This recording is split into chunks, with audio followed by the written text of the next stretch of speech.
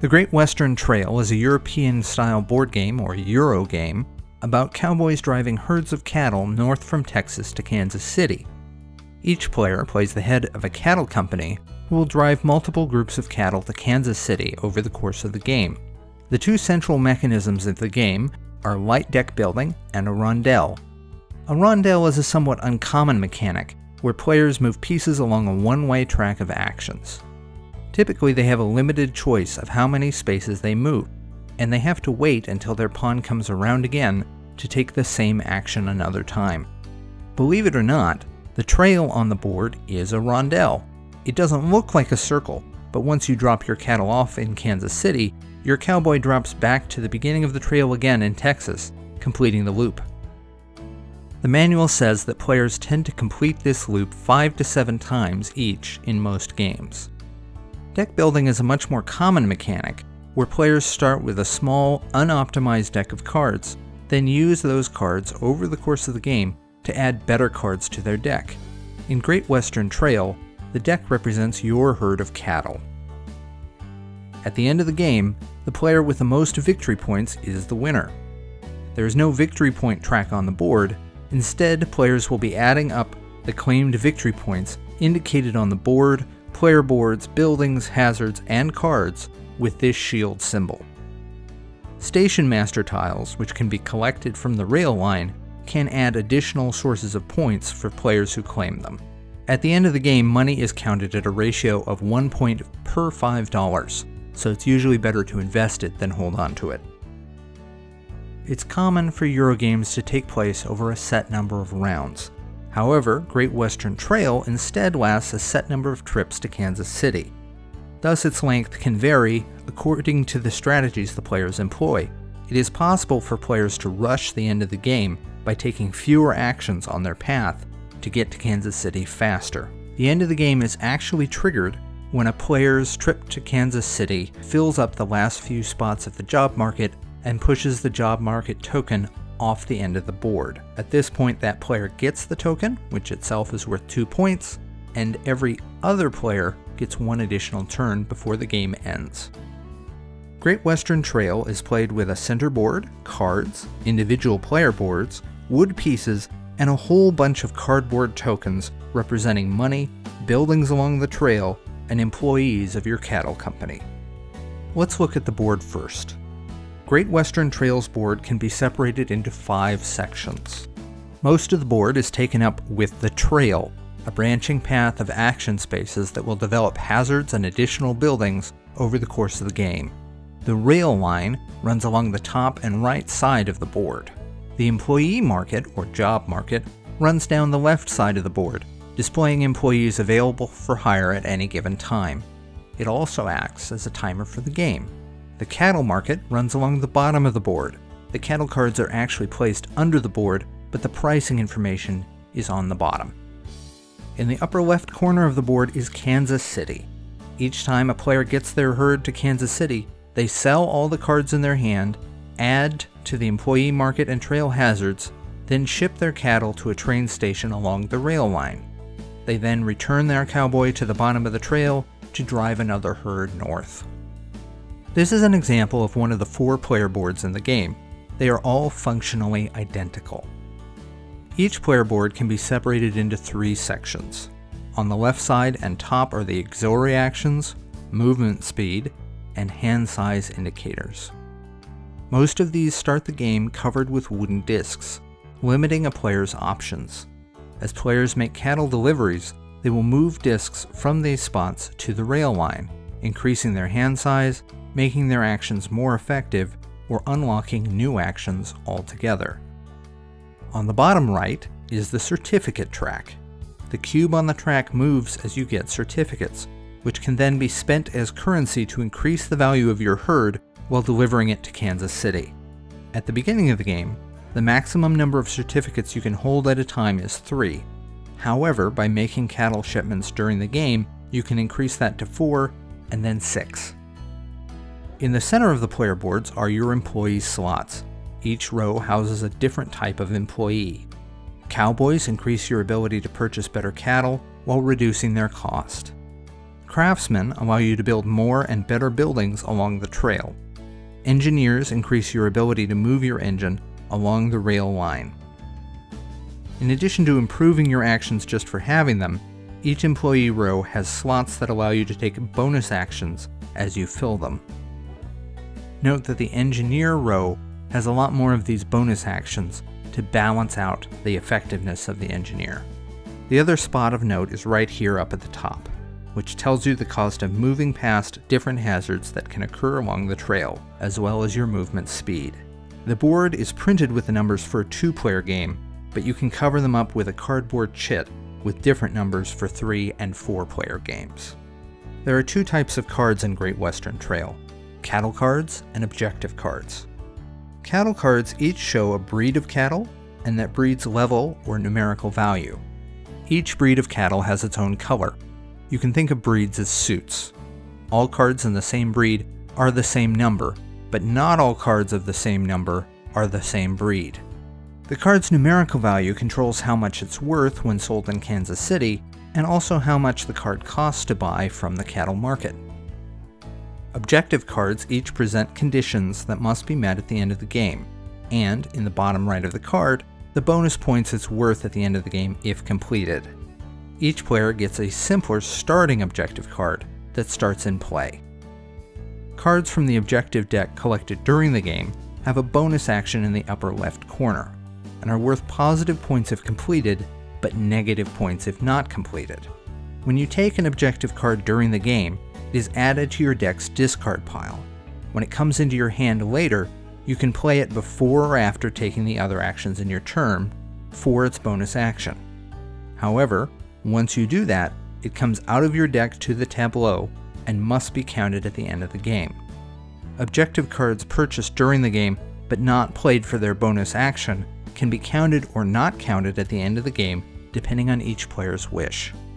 Things called for on objective cards can only be counted once across all your objectives.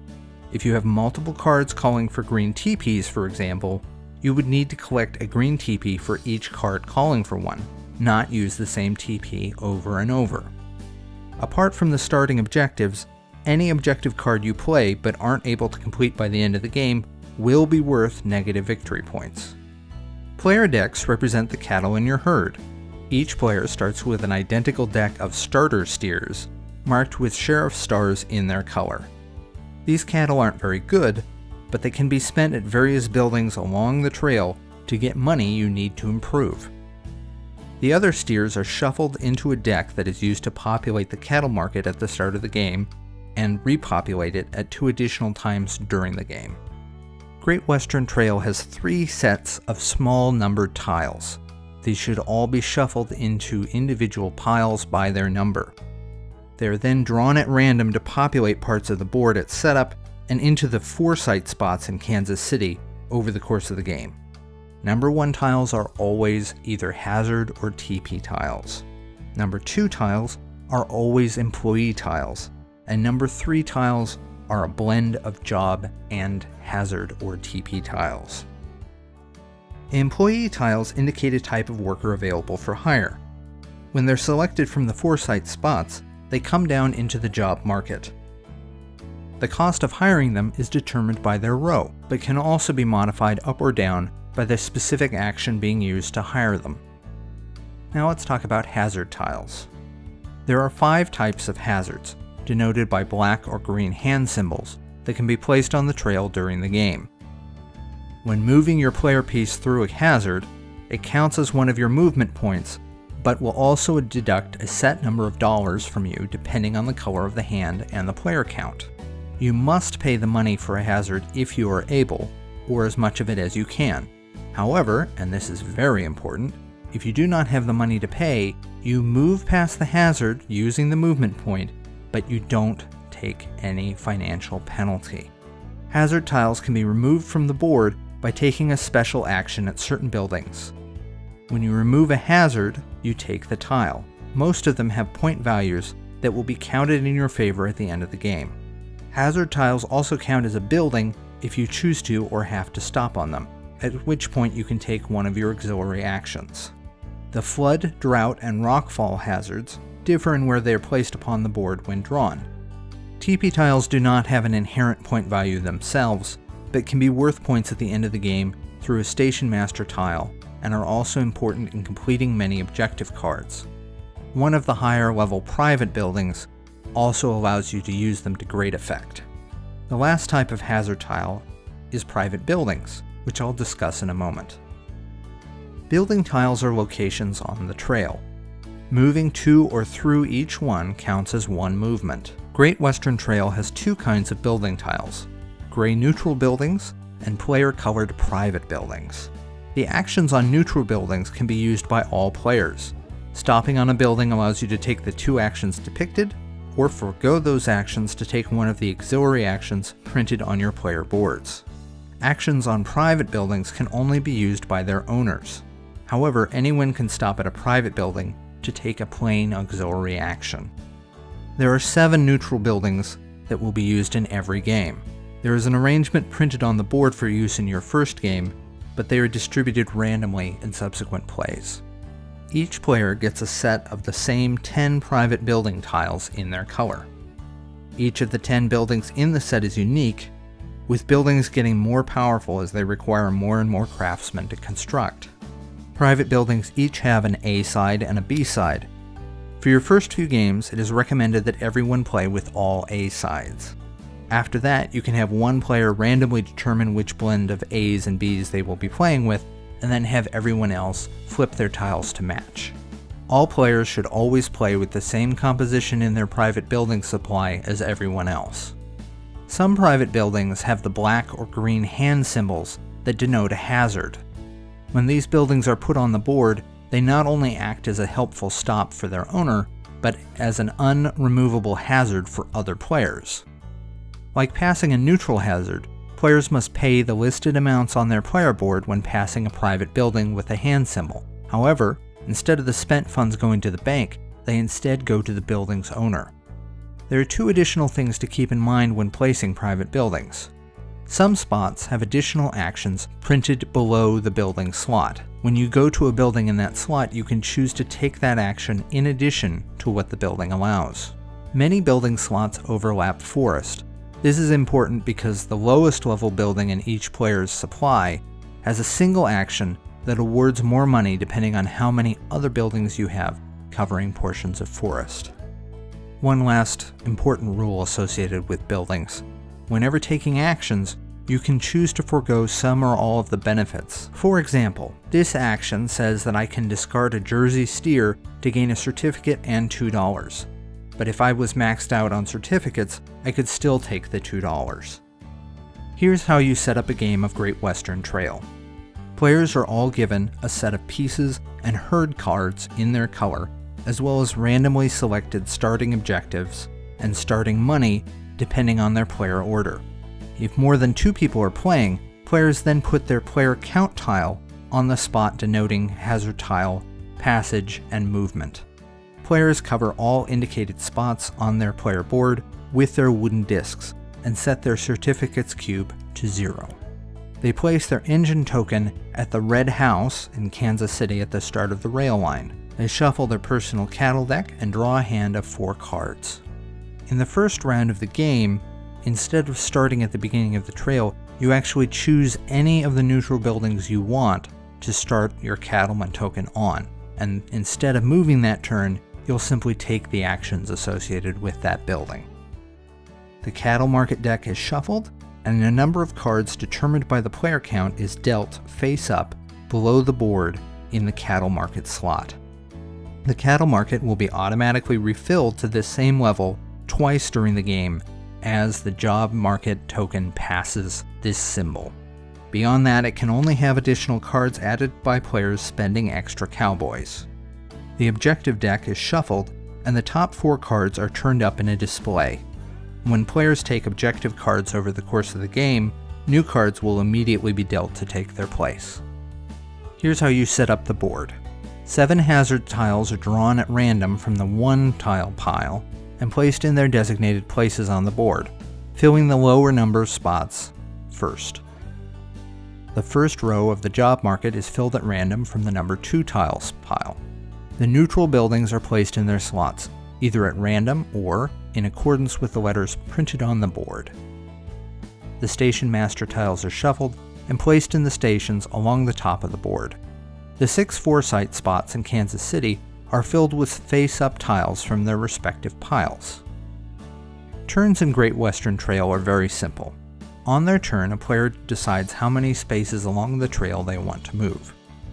Their initial maximum movement points are determined by the player count, but can also be upgraded over the course of the game by making cattle deliveries. As they move, they pay for any hazards they pass through, and then they undertake actions where they stop. Whenever the trail splits, they choose which branch they will take. If players have one or more objective cards in their hand, they can choose to play them for the bonus actions before or after taking their move and doing those building actions. When a player plays an objective card for its action, it comes out of their deck and becomes part of their tableau. At this point, they are committed to completing it by the end of the game or suffering the negative point penalty. At the end of their turn, if they are below their hand limit, they draw cards to meet it. If there are not enough cards to draw in their deck, they shuffle their discard pile, and that becomes their new deck for drawing the remaining and future cards. Let's talk about auxiliary actions. Along the left side of the player board, there are several auxiliary actions. These can be taken instead of main actions, or in some cases as part of taking main actions. They allow you to take money, draw and discard cards, manipulate the positioning of your engine, and more. Most auxiliary actions need to be unlocked first by removing discs from them. When you do an auxiliary action at someone else's building or a hazard, you only get to take it once. If you take it as part of this neutral building action, and you've unlocked its second slot, you can do it twice. There are several actions on private buildings and neutral buildings. Here's a breakdown of the most important ones. Hiring employees. The hiring action looks like this. Employees' price is determined by their placement in the job market, and then modified by any pluses or minuses printed on the action space. When a player places a new employee on their board, if they cover up an action on the board, that player may take that action immediately. If a player removes an employee from their board to put them on a station space, and then later covers that newly opened action again with a new employee, they can take the same action again. The engine movement action looks like this. The distance a player's engine moves on the track is determined by their number of engineers. Note that all players start with 1. There's one very important rule when it comes to moving engines. Apart from the starting spot in the red house, no spot on the rail line can have more than 1 engine.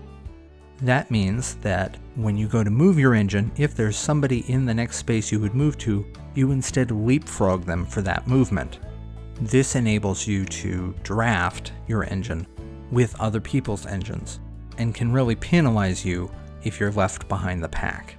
Players may, if they want, choose to forego some or all of this movement, if they wish, which they would typically do to land at one of the side stations. If an engine reaches a switch, the player can choose for its next movement to take place on the lower fork or the upper fork. If they take the lower fork, they can then interact with the station there. When interacting with a station, players can do 2 things. First, they can make a special delivery to upgrade the station. The player plays a cost in dollars next to the station and puts one of their discs on that station. Discs from black cornered spots can only be put on stations with black cornered spots. This unlocks a space on their board, just like delivering cattle to a city. At the end of the game, they will also get the number of points depicted on the board next to that station. Like most cities, each player can only deliver to a given station once. For the stations along the top of the board, there is then a second action they can take after placing their disc. At the beginning of the game, these stations are randomly seated with station master tiles. These provide the player who takes them with alternate ways of scoring points, and typically an immediate benefit like money or permanent certificate that can be used to augment their cattle sales over and over. Taking a station master tile can be done after upgrading a station. It's as simple as exchanging one of the employee tiles on your board, any that you want, as long as it's the rightmost one in the row, for the station tile. Once they go into that station, they're going to stay there for the rest of the game. The buying cattle action looks like this. Players can buy cards from the cattle market below the board. The number and quality of cattle they can buy, and the prices they pay for them, are determined by the number of cowboys they employ. This part's a little tricky to explain. Cowboys are spent to make purchases. They don't actually leave your board, you don't get rid of them, but you can only use each cowboy once per trip to the cattle market. There are many variations of the cattle purchasing action printed along the bottom of the board, and you can make multiple purchases or purchases at better prices depending on how you allocate the use of your cowboys for that particular trip. In addition to actually buying cattle, you can use one of your cowboys or multiples of your cowboys to add 2 cards to the cattle market from the top of the cattle deck for each cowboy you use in this way. Purchased cattle cards go into their owner's discard pile to be shuffled into the main body of their deck once they run out of cards to draw. The building action looks like this. Players may build one of their private buildings on the trail. The level of building they can build is determined by the number of craftsmen that they employ. The cost of the building is printed on the action and is typically determined by the level of building being built. In addition to building buildings on empty slots along the trail, players may instead build over one of their private buildings that's already on the trail. In this case, they only need to employ the number of laborers and spend the amount of money for the difference between the tile that's already down and the better tile that they're attempting to build on top of it. Once you build over a tile, the old tile is removed to the game box and is no longer available. This is what an exchange action looks like. There are several of these in the game, and basically what you're doing is discarding the depicted cattle to your discard pile and then collecting some sort of benefit, typically money. This is the taking a certificate or an objective action. The image depicting moving the cube downward is the taking a certificate choice. If you take a certificate, you advance the cube in your certificate section down, assuming there is space open. Note that the last step on the certificate track isn't a 1 certificate addition, but it's actually 2. You go from 4 to 6. This is what the taking an objective card side of the choice looks like. A player may pick the objective card of their choice from the display and put it in their discard pile, to be later shuffled into their deck when they run out of cards to draw. When a player later draws an objective card into their hand, they may choose to play it to their tableau before or after taking their main action. This gives them the bonus action listed in the top left of the card, but commits them to either completing the objective or paying the penalty points at the end of the game.